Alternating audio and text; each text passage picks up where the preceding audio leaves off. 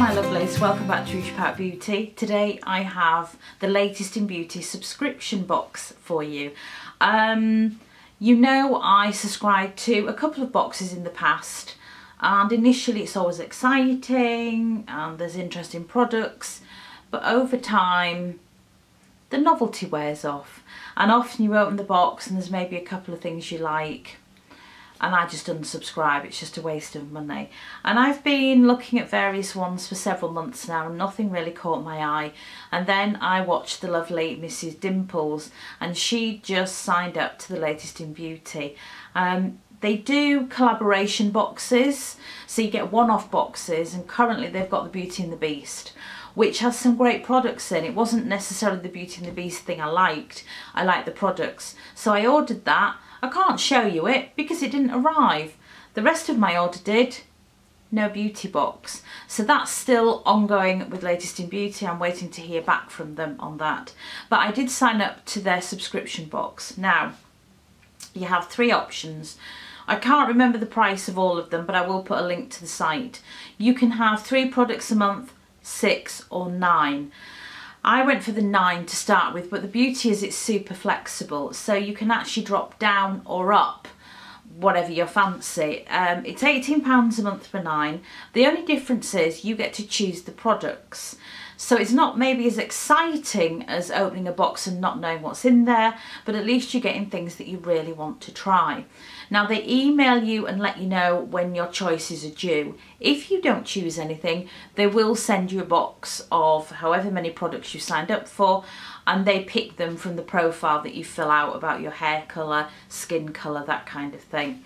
But I went for the 9 to start with. I may drop that down as products drop in, but it's a good one. So thank you, Mrs. Dimples, for that. I'll put a link to her blog. Right, let's start. It came, I think this is just a one-off. You don't get this every time, but it came in this very large canvas makeup bag, which I love and I will use. I like to sort of section my products off if I'm travelling, so skincare in one, makeup in the other, and this is a perfect size.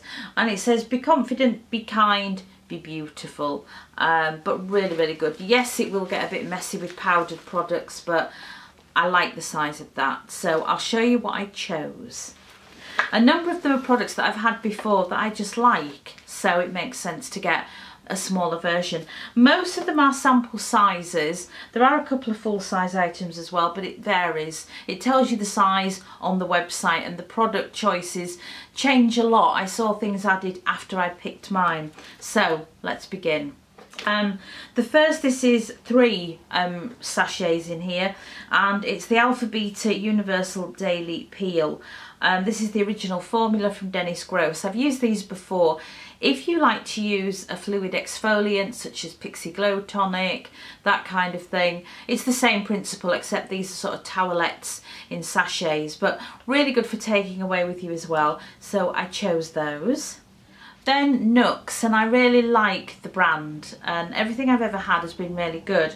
And they've got the shower oil with golden shimmer, cleanses and leaves a satin finish, and you just apply that in the shower. Use on damp skin and then rinse. I don't think you have to leave it on for a set amount of time, but I got one of those. I like sort of in-shower products that just make it easier, and I hope it's nicely hydrating as well.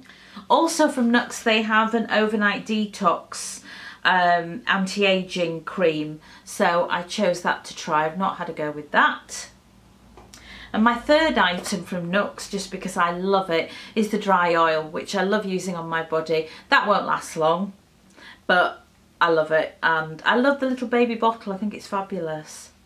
Then I chose some hydrating products. This is an overnight hydrating therapy, and it's from S-Spa or E-Spa. I just like to try different things, and these are always handy if you're going away, just to throw them in. Although I do tend to take my full-size cleansing routine, but often moisturisers and things I will take sample sizes. I also got the fragrance from L'Occitane, their Tyver fragrance. That's an Eau de Toilette, 7.5ml. Love the packaging, so I can't wait to try that.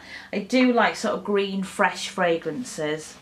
Another product that I love, this is the Oskia Renaissance mask in a very dinky little pot, which I may recycle, but I do like the Oskia mask, so got one of those.